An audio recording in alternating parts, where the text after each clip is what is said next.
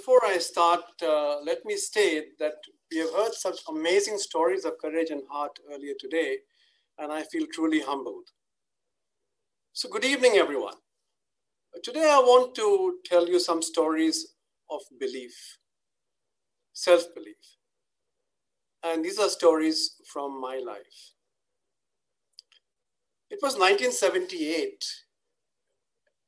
and I had gone to Dhanbad, to do an audit. Dhanbad is a coal city. Currently, it's in Jharkhand, Bihar those days. And it's called the coal capital of the world because it's the largest aggregation of coal fields in the world, actually, in Dhanbad. But just a wee bit of background to give you the understanding of the story. In 1969, coal fields were nationalized.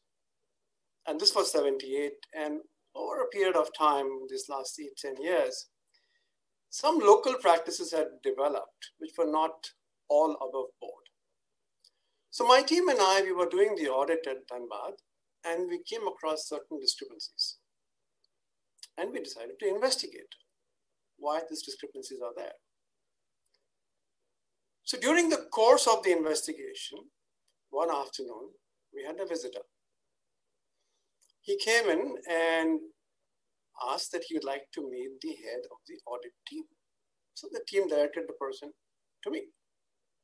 So he came up to me and says that, can I speak to you for a few minutes? I said, sure, you can do so. So he tells me in Hindi, ये पूछताछ क्यों कर रहे हैं आप?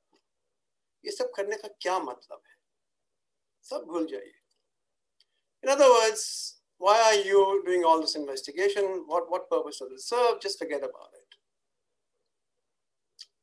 I looked it up and I said, well, I don't know who you are and why are you giving this advice?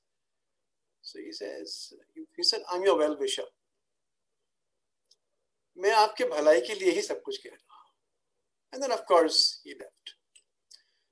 So clearly there was a veiled threat that, please stop all this investigation. Do not do these things because it's not good for you. I called up my head office in Kolkata and informed them that this is what has happened. What do you suggest we should do? And a considered view from head office was that temporarily suspend the audit and come back to Calcutta the next day. So in the evening, I went to see the manager, because obviously since you're going to move out for some period of time at least, I went to meet the manager, the finance manager, who was my contact point out there, and informed him of our decision to travel back to Calcutta. He was half expecting it. Perhaps he knew about this visit already, and he knew what might have transpired. So we said, well, okay, fine. If you want to do that for some time, we have no objection, no problems. It's perfectly okay. And when I was standing up and about to leave, he asked me a question. He said, do you believe there are discrepancies? I said, yes, of course, I believe. My team clearly sees that there are discrepancies, and I believe that they are there, and we want to obviously know what they are all about, where they're coming from. Then he said, are you planning to do something about it? There was virtually a pleading voice saying that please do something about it, right? It was a reminder of a moment of truth for me, okay? So what I did the next day was I sent the rest of my team to Calcutta because safety comes first. I stayed back. I did some more investigation and led to some outcomes. And of course, that's another story. So what followed that is not the meat of my story in any way, but the fact that he was able to kindle in me a certain value, a certain feeling is part of the story that I'm trying to tell you.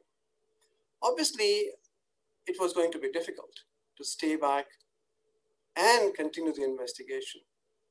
But that's what I thought should be done because I believed in something that I think was right. But this was not the first time that I had got this lesson. These values were instilled by me, instilled by my mother, actually. Okay. Well, she had little formal education, but she was very well versed with what's happening around in the world. She understood people very well. I want to backtrack a few years and go to 1967. Okay. I was all of early teens that time, actually, in grade 8 in my school. And in those days, and of course, we didn't have any of the Indian school boards, so it used to be senior Cambridge, our school, the final class 11, as used to call that, used to happen in senior Cambridge in the UK. So we had to choose a stream, either to go to science or to go to commerce, and that was decided at grade 8. And then, of course, you chose the stream you wanted to follow in life. There was a caveat. Anybody who wanted to pick up the science stream must have at least 60% marks to be able to go to the science stream. And I think almost everybody wanted to go to the science stream. It was aspirational. And I think I would have had no problem because I was among the better students at school. November, we were almost finished with all our studies, and there was a teacher out there, God bless him, Mr. Roy. He was just sitting in the class and just asking, because we were closing the year, and the years would close in December those days, early December. So he's asking, okay, what do you want to do? He's just talking to different students out there. And almost every second person said they want to be a doctor, and every other person said, I want to be an engineer. Everybody obviously wanted to go to science. So he mentioned that, does anybody want to be a CA? We had no clue what a CA was that time. Never heard about it.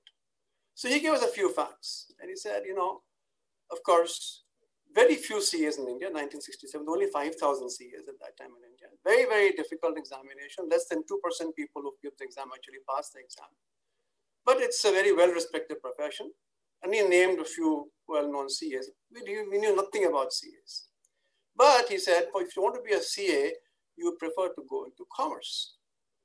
Because science may not lead you to become a CA. That was the thinking in those days, anyway, 67.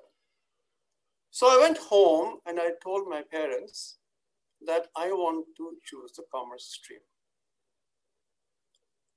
My father was, of course, very disappointed and annoyed. We were in a joint family. Other members of the family told me, you're a fool. You're making a decision which will spoil your life. Why are you doing this? You have the opportunity to actually go and go into science and achieve what was required. Because doctors, engineers, scientists, very well respected, very well paid, and so on and so forth. I said, no, I really want to do CA, I'll do commerce. My mother helped me at that point in time, and she told me, if you believe that you think you will be successful, go ahead and do it. That was my first lesson in believing in what I think I should be believing in. Moving forward, I think this value has helped me across in many other areas and ways. When I decided to go and do my MBA from London Business School in Wharton, when I picked up my job and worked in what I was doing, and I was one of the very young CFOs, and I was inculcated in the board of directors of Assam Company Limited, a listed company at the age of 35. The journey I had thereafter as CXO, CEO of several companies in India and abroad, I think this was the value which kind of kept me going, that if you believe in something, you do it. Another threshold which came about was 2006. I was in the pinnacle of my corporate career, and I just felt saturated. I felt that there's something I need to do different from just being, working, I felt that I could do something for others who could learn from my experience, okay, my knowledge. And the best way of doing that was to perhaps go and teach. So SPJIMR was my first school that I actually came to and asked if I could, be a professor out here, if I could teach out here. Okay, that was the time. And I was very happily accepted out here. Dean Dr. Shrikant made me a full professor straight away. He said, your experience is fine, you just do that. 2 weeks into SPJIMR, I received a letter from a headhunter who had been pursuing me earlier as well, saying that I've giving him an offer to work as the country head of an MNC in India.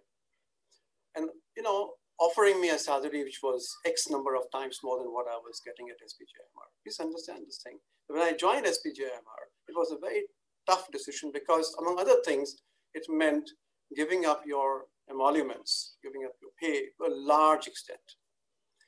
So I went to Dr. Srikanth and I showed him that letter and I said, I've got this appointment letter. I just wanted to show it to you. So he's looked at me in my eyes and said, so when are you leaving? I said, I'm not. I told that letter and threw it in his dustbin. I do not believe teaching is a profession. I believe that teaching, for me, teaching is basically shaping young minds to prepare them for the future, to change the face of mankind. That's what my belief is. That's why I'm here as a teacher. And I think this value of being able to believe and do what you believe in is so important. I know there are a lot of young people out here in the audience today. So my message to all of you would be, go by your heart, see what your heart says, do what you believe is right to do, and then have the courage to actually implement that. Thank you.